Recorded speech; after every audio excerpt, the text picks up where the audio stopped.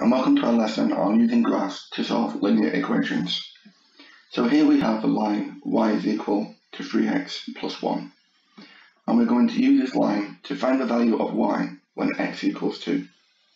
To do this, we draw a vertical line at x equals 2 to a point where it crosses the blue line, and then we draw a horizontal line to the y-axis, and you can see that when x equals 2, y is equal to 7.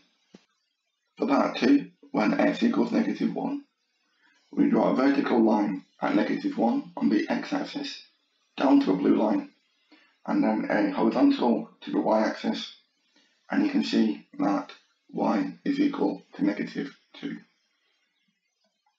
Do you want to try and work out the value of y when x equals 1? You can pause the video and resume it when you're ready.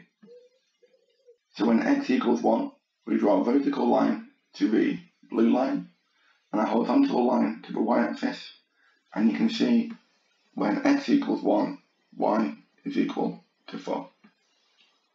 Okay, let's try some more questions. So we still have the line y is equal to 3x plus 1, but now we're going to find the value of x when we have y is equal to 7. So we draw a horizontal line now at y equals 7 to the blue line, and a vertical line down to the x-axis, and you can see that x is equal to 2.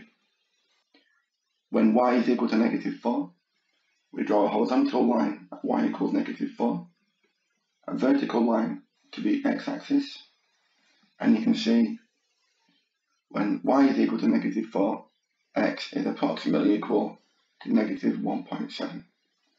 So when y equals 2, we draw a horizontal line to the blue line, and you can see when y equals 2, x is approximately equal to 0.3. Okay, thank you for watching, and I hope you found that useful. Thanks again, and take care.